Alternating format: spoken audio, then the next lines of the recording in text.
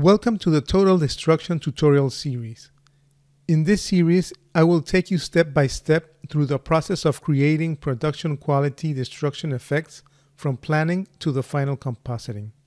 Everything ranging from demolition, explosions, fire, smoke, debris, and much more.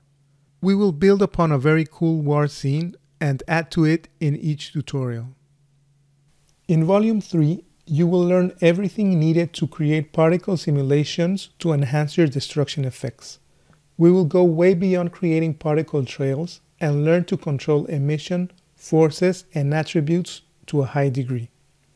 In Chapter 1, we will create a particle-based small-scale fire that will simulate much faster than volumes and can be very easily controlled by forces. In Chapter number 2, we will focus on emission and instancing. We will create a very flexible system that limits emission based on a great number of variables like speed, distance, time, and braking. All this while we create debris and sand trails for our building demolition project.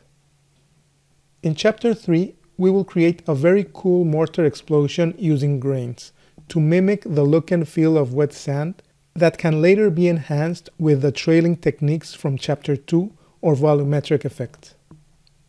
After watching this tutorial, you can expect to be very comfortable using particles in Houdini, not only for destruction effects, but for almost all purposes.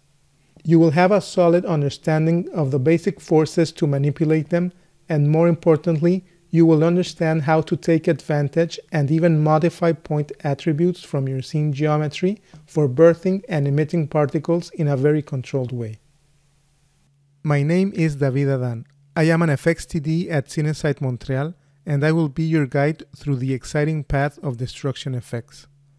We have a lot of new things to learn, so let's get started.